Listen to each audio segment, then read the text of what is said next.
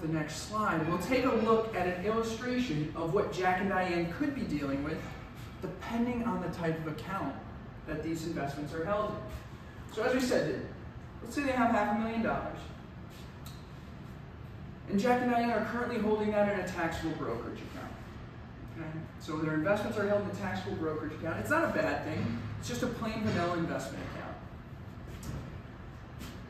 It doesn't really offer any tax advantages though. Okay? So the way that a taxable brokerage account works is they have their investments, and each and every year as they're reallocating, as they're recognizing dividends in the portfolio, as they're recognizing capital gains, each and every year they have to settle up with the IRS. Okay, so conceivably they're reducing their wealth or paying taxes from the portfolio in order to meet those tax consequences. So if Jack and Diane even have a tax consequence of 2% a year, which doesn't really seem like a lot, 2% of the portfolio value is what they owe in taxes each year. Doesn't seem like a ton. But if they're settling up with the IRS every year for the next 20 years, they're essentially leaving $665,000 on the table.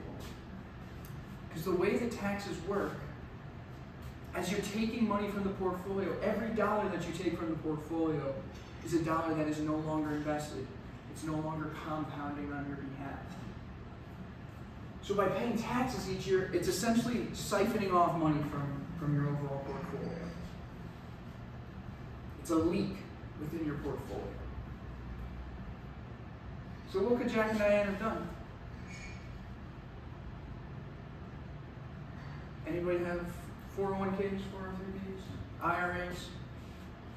Those are great solutions. They're tax-advantaged investment accounts that prevent the leakage, prevent the tax consequences on an annual basis in order to keep as much money invested in the account as possible. So the point being is that we want to capitalize on that $665,000 at the end of 20 years. We want as much to remain in the portfolio as possible. We want to be at the $2.1 million mark in 20 years as opposed to 1.4. And we do that by acting in a tax-efficient manner, finding tax efficiencies and tilting those scales where we can.